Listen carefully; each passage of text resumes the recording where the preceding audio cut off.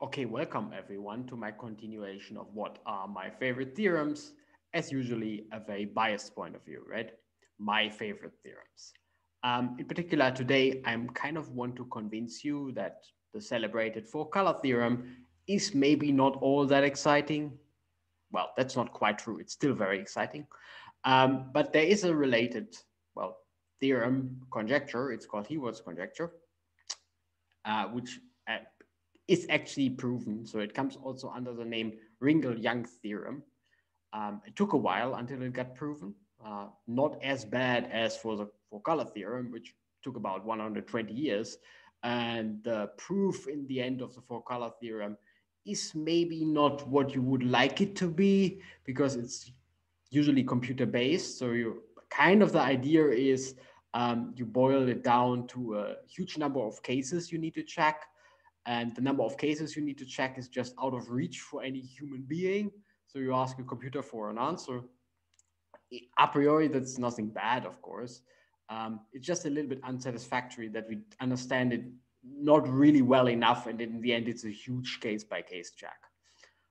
With Heawood's conjecture, so this generalization of the four-color theorem, it's actually better, and things kind of turned around a little bit. It's kind of fun. Um, so, uh, so if you know the slogan "four colors suffice," then today's slogan is actually, well, maybe not. Maybe one needs more than four colors. But yeah, let's just start directly with the four-color theorem itself, which is really, really well known. So if you Google four-color theorem, you will find hundreds and hundreds of expository articles, papers, pictures, whatever. The reason is it's very, very easy to explain, and it's just super tricky to prove. So the idea is, well, either you live in the world of graphs, then this is the right picture, or you live in the world of maps, and then this is the right picture. You can translate from graph to maps, or from maps to graphs in a very easy way. So let's say you have this graph, and then you just put a vertex um, per face, and you just connect neighboring things by a vertex, and you get this associated graph, which is this graph. So from this map, I got by dualizing basically this graph. So whatever kind of problem you prefer, either you like to think about graphs or you like to think about maps. But the statement then is every map is four colorable. So here we see the counties of England.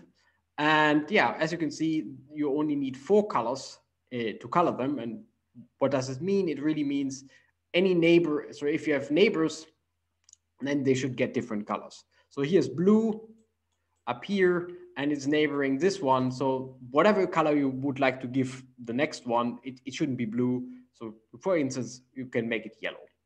And then this green one is neighboring blue and yellow. So you can't color it, well, blue, and you can't color it yellow. So let's say you color it green and so on. Right, so neighboring countries get different colors. So there is the famous conjecture, which is very, very old by now. And actually it came up because people tried to color really the counties of England. And well, then observed, I only need four colors. And by color, I always mean like neighboring countries or neighboring counties, whatever, neighboring regions get different colors. And so the conjecture was then open. It's one of the major conjectures in whatever kind of topological graph theory, something like that. And it remained open for a long, long time, for more than 100 years.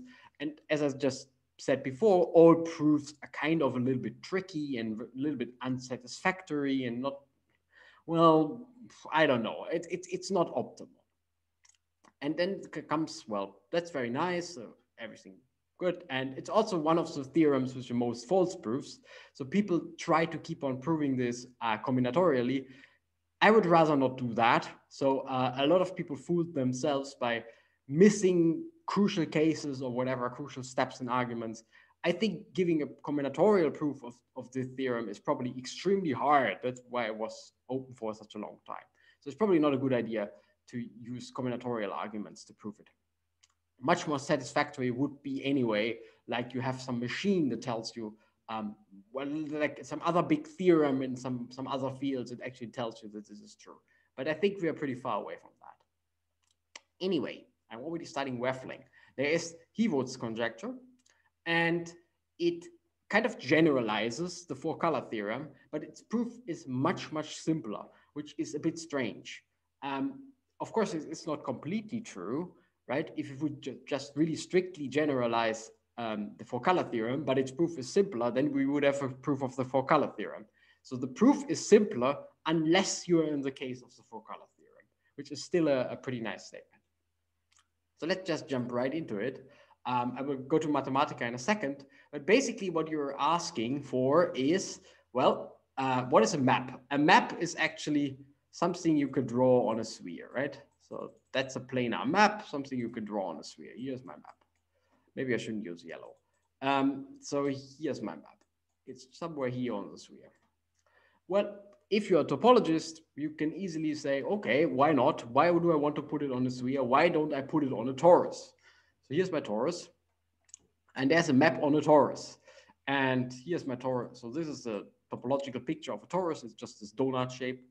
And there's some map on it. And well, as you can see, you need more than four colors. So I said you have blue, well, red, yellow, light blue, purple, orange. So let's have a look at this picture. So this is the same picture. It's a torus. It's a usual construction of a torus from a square. It works as follows. So first, you just draw a square and you identify those two sides by gluing the arrows together. So you glue it around like this. You can do this in practice if you want. If you really would like to take a sheet of paper, you can actually do it. I rather recommend not to use a square, but more like a longer rectangle, because then things are easier to glue. Anyway, so if you do that, you can imagine it, then you have a cylinder. And now you glue the two opposite ends of the cylinder together and to get this donut shape. In other words, you have an arrow here and an arrow here, and you identify that those arrows. And that, for example, means if I'm on this surface or on this region, then actually I could go out here and come out here again. So this is the same region. I could go out here and come out here again, and same region, and same down here. So all this yellow stuff is actually the same region. And now you observe the following. So this is a coloring which actually, so this is a map on the torus which actually needs 7 colors. So blue, and you realize that blue is surrounded by 7 faces. So, well, by 6 faces. Blue is the first face, let's say. 2, 3, 4, 5, 6, 7.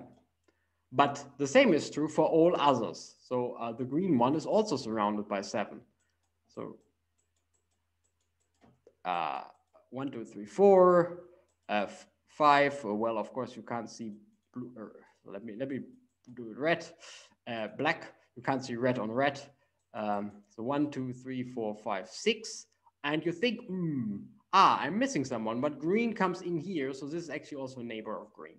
And you can easily check that, well, by just staring at it, that's a proof.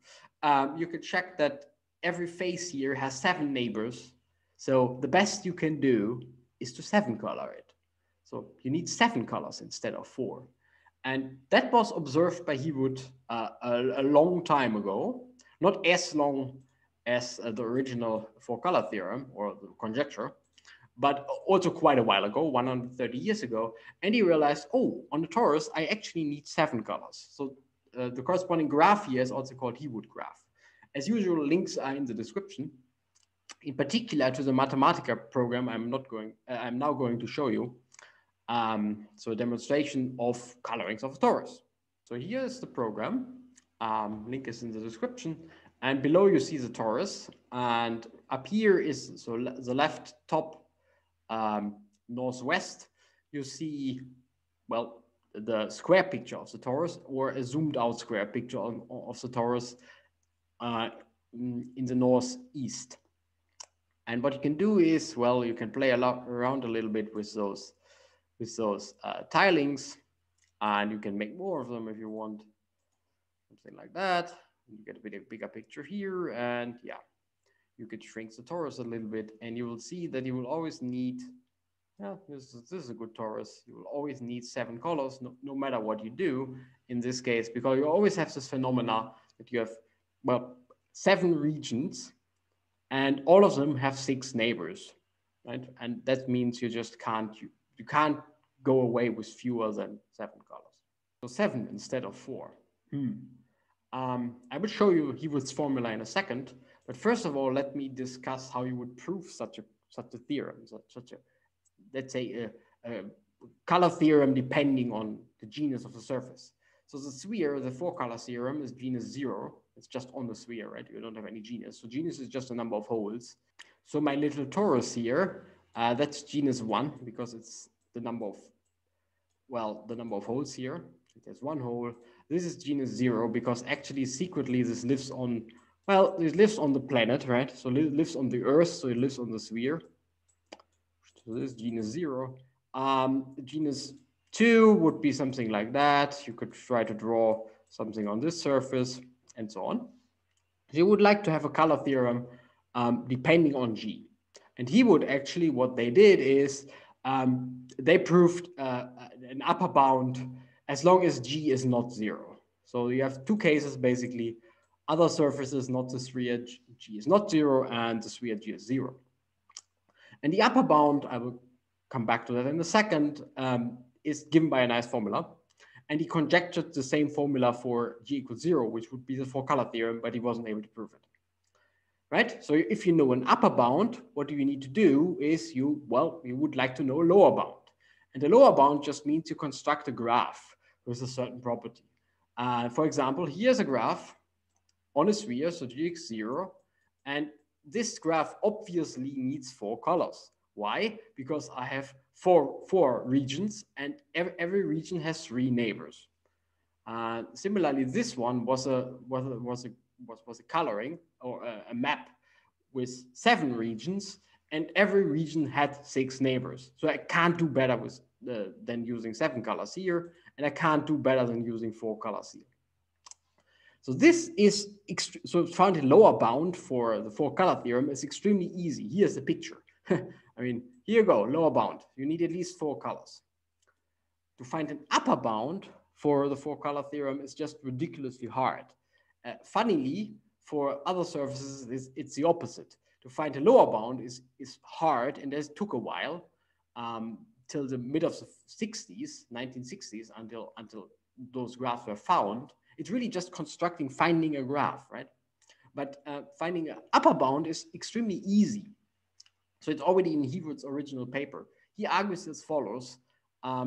So I show you now a proof of the 6-color theorem. So I need at most 6 colors. How can I do that? Well, I would use some Euler characteristic argument. I'm talking about planar graphs right now. So on a sphere, I need at most 6 colors. And I could just prove, well, combinatorially using Euler characteristic that there is a vertex with degree at most 5. I can't do better. This is an example, and that's the whole problem for G equals 0 for the 4-color theorem in some sense. So this is an example which is kind of the net of the icosahedron, where every graph has exactly 5 neighbors. So the degree of every graph is 5, right? If you think in terms of maps, then you can construct a graph where each region, or a map where each region has 5 neighbors. And that's a problem for the following argument. So let's say I know this, and that's very easy to prove using Euler characteristic, that you have a vertex of degree at most 5. What do? Just eliminate that vertex from your graph, just get rid of it. And inductively, you can now say the rest of the graph can be colored using 6 colors. Okay, but that's great, but you took out a vertex which has at most 5 neighbors. So even if you put that vertex in again, you have 1 free color. So the whole graph is also 6 colorable. And that trick works for any surface bigger than, well, of genus bigger than 0, but not precisely of this stupid thing here. It doesn't work, not just of this, but graphs like this, it just doesn't work for G equals 0. To find an upper bound is just ridiculously hard for the 4-color theorem, and for everything else it's easy. while things turn around for lower bound. Well, here you go. That's the lower bound for the four color theorem. While the lower bound for G not 0 is really hard to find. Okay, and that's then the formula. So this is the number of colors that you need depending on G. So if you just plot it into whatever, plot in the numbers for G, you get 4, 7. This was the torus. This was the torus. This was our four color theorem, of course, so the sphere, and so on. So you get this nice sequence of numbers. And Heawood conjectured that this upper bound that he found is actually, first of all, an upper bound. So he proved it for all of those cases, not for this one. As I said, that's trickier, but now we know it for all of them. So this is really an upper bound. And then, well, Ringel and Youngs constructed the corresponding graphs, so of the lower bound, right? So this is really now a theorem. So C colors suffice, where C is this funny number up here. It's kind of fun. There's a 7 from the torus. Clearly, if G is 0, then it is just 8/2, so it's 4. If G is 1, then it's just 7 plus 7/2, which is 7, and so on. So it's actually a pretty nice and surprisingly easy formula, depending on G. And if you're a big fan of Euler characteristic, you can also rewrite it in terms of the Euler characteristic chi. And it looks like this. It's kind of the same formula. And in this case, you can apply it to your favorite surface, even if a non-orientable surface. And you get this funny statement that this formula works for all surfaces, including non-orientable ones, except for the Klein bottle. So the Klein bottle is kind of the party pooper here. It doesn't want to play along with this formula. Let me actually show it to you as well. So this is a famous graph. It's called the Franklin graph. So Franklin, they constructed this counterexample to the non-orientable version of the Heawood conjecture. And it's a graph you can put on the, so this is the other, so this is a graph. And as you can see, it's or at least this embedding is non-planar, and it is non-planar. And you can put it on, but you can put it planar on a Klein bottle. So the difference from the Klein bottle to the torus, it has exactly the same construction. So if you want, you can again try to build it out of paper. It will be a bit tricky, but anyway, because this is not embeddable into R3. Anyway, you can try to build it out of paper. It's the same trick. You first form a cylinder by identifying those edges. And then you would like to glue the edges of the cylinder together, but you do it in a twisted way. So identify this arrow with this arrow, right? To just twist everything. If you know what a Möbius strip is, then yeah, it's a similar construction to a Möbius strip. And you get this non-orientable Klein bottle. In particular, this green, well, I should make it. This green surface here goes out here, and it doesn't come in here, it comes in here. Right, so here's green again, but it goes out here and comes in here. Right, so you go out here again and you come in here. So the green surface is a green surface.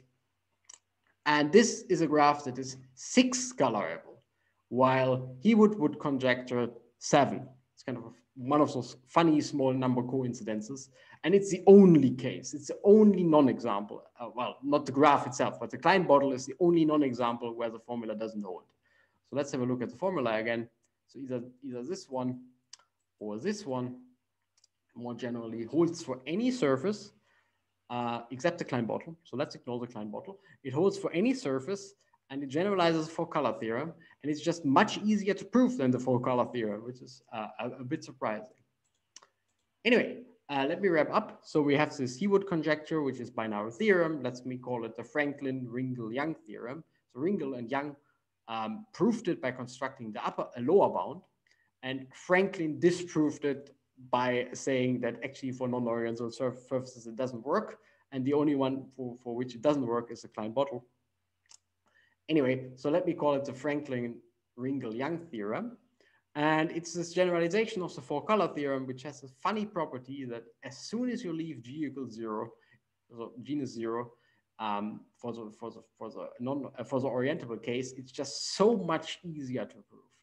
because you have this Euler characteristic argument, which then works really well, that you have a vertex of a certain degree, and you just pull it out from your graph, you color the rest, you put in your vertex again, and there is a free color corresponding to your guessed lower bound, so you can still color it with your guessed lower bound. Yeah, so that's why I like this statement so much, and in some sense, it's actually nicer than the four-color theorem itself, because, well, you could draw maps on tori. Why not, right? We all like tori, I hope. Anyway, I hope you enjoyed the video, and I also hope to see you next time.